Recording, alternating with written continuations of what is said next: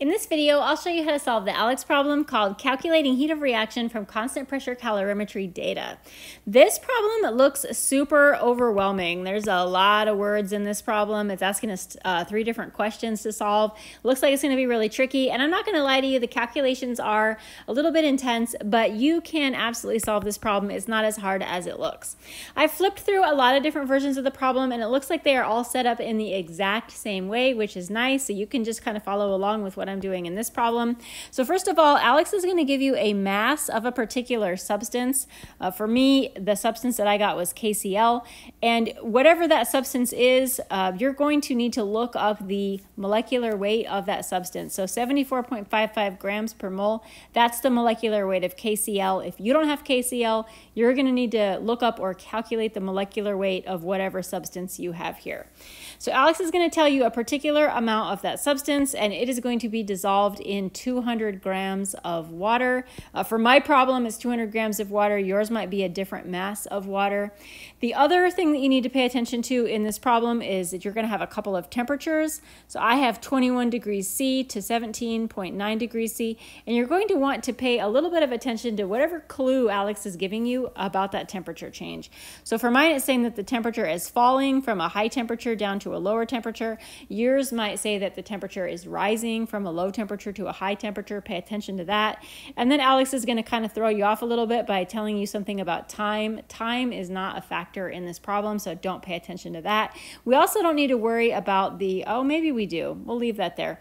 We've got a balanced equation. We may or may not need to worry about that. I don't think that we do, but we'll pay attention to it for a second, and then we can just kind of, please just don't think about the rest of this stuff.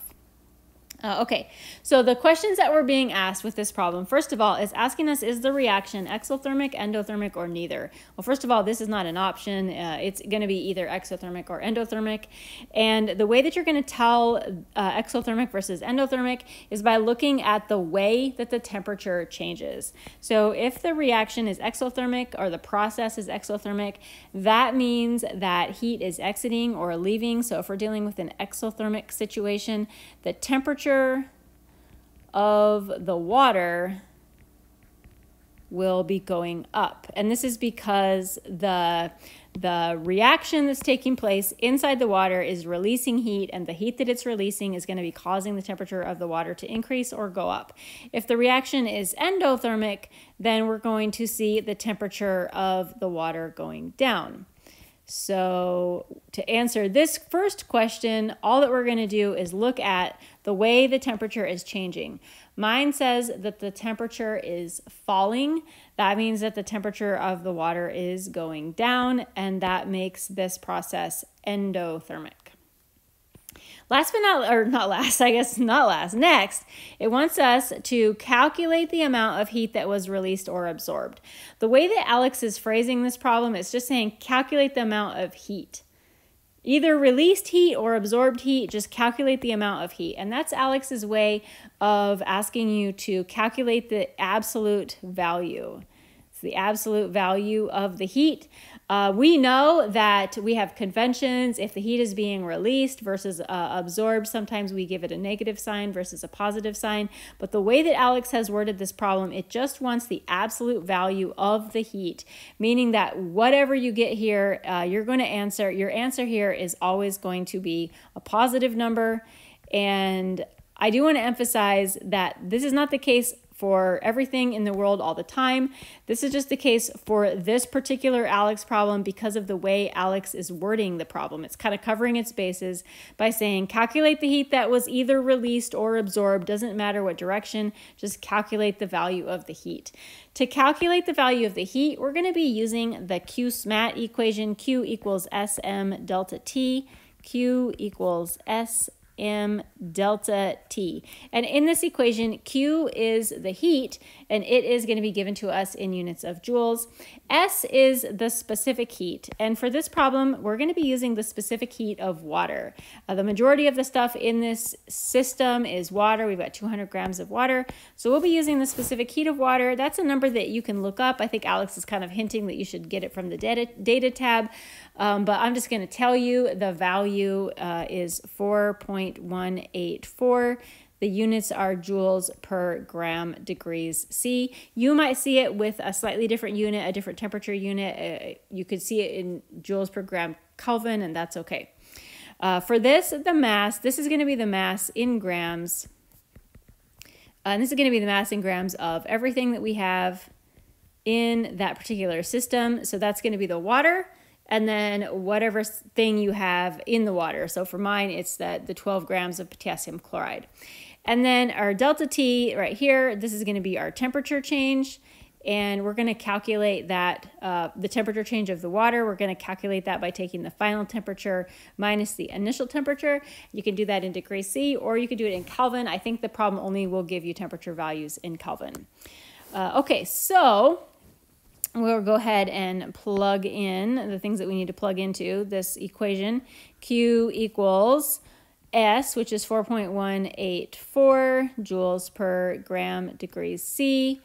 The mass of everything, so I have 12 grams and I have 200 grams, so that's going to be 212 grams.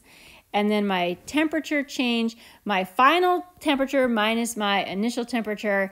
Now, technically, we don't really need to be that careful about it in this particular problem because ALEKS is just asking us to give an absolute value, but we should try really hard to get this correct. It says that the water is falling from, so that means 21 is my initial temperature, down 2, that means that the 17.9 is my final temperature. So final minus initial, I've got 17.9 minus 21.0. And we'll go ahead and work this math out. 4.184 times 212 times 17.9 minus 21 gives me negative 2,749.7. My units are, oh, I forgot a unit out here on my temperature. My units are joules. That is, again, what we did there was just calculate the heat. Now remember, because ALEKS has got some clever wording, it just wants this to be in a positive value, so the answer is going to be not negative, but it's just going to be positive 2,749.7 joules. Also notice ALEKS wants this answer in units of kilojoules, not joules. So I'm going to divide this by 1,000, 2.7497 kilojoules. And then somewhere I saw, oh yeah, here it says 2 significant digits. So we just want 2 sig figs. So that is going to be 2.7 kilojoules, always positive. Now, last but not least, ALEKS wants us to calculate the reaction enthalpy per mole of KCl. The reaction enthalpy, so that is going to be, the equation for calculating it is just already kind of given to us. We're going to take the kilojoules that we just calculated, and we're going to divide that by the moles of KCl. And so I think that I'm going to be able to squeeze that calculation in over here on the side. Delta H is our kilojoules, our heat in units of kilojoules divided by the moles of KCl. It's really important that you are dividing by the moles of KCl, not water, because this problem is specifically asking us to calculate the delta H per mole of KCl. Does not asking us about water. Okay, so our Q that we calculated is 2.7, and that was units of kilojoules. And the moles of KCl, we are just going to need to do a quick conversion up here. The problem gave us the mass. I went ahead and looked up the molecular weight. So we need to do a quick gram to mole conversion. 12 grams of KCl, 1 mole of KCl is 74.55 grams. And we'll put that into the calculator. 12 divided by 74.55 is 0.161 moles. Stick that down there, 0.161 mole. We'll go ahead and get that calculated. 2.7 divided by 0.161 is 16.77 kilojoules per mole. Now, one last thing before you stick this into ALEKS is the answer. We've got to do this to 2 sig fig, so it's going to be 17 kilojoules per mole. One last thing before we go and put this 17 kilojoules per mole in here as our answer, we've now, again, we need to pay attention to sign again. So in the previous part of the problem right here, we didn't need to pay attention to sign, and in fact, we needed to express our answer as a positive number no matter what, because ALEKS was looking for the absolute value. In this part of the problem, ALEKS does want us to have the correct sign for delta H. So I'm going to go ahead and write my value. My value was 16.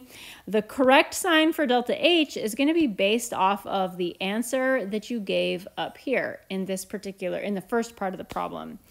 So if you have, let's see, we'll write it right here. If you said that your reaction was endothermic, and again, we made that decision based on the way the temperature was changing. If the reaction is endothermic, you are going to have a positive value for delta H. If your reaction is exothermic, then you're going to have a negative value of delta H. Now, if you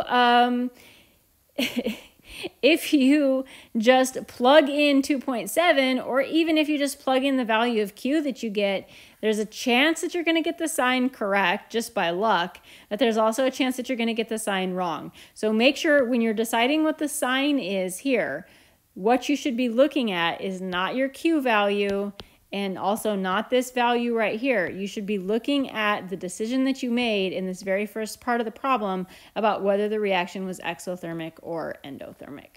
So good luck with this problem. Just take your time with the calculations. Don't make any mistakes along the way, and you should be able to work through this problem pretty quickly.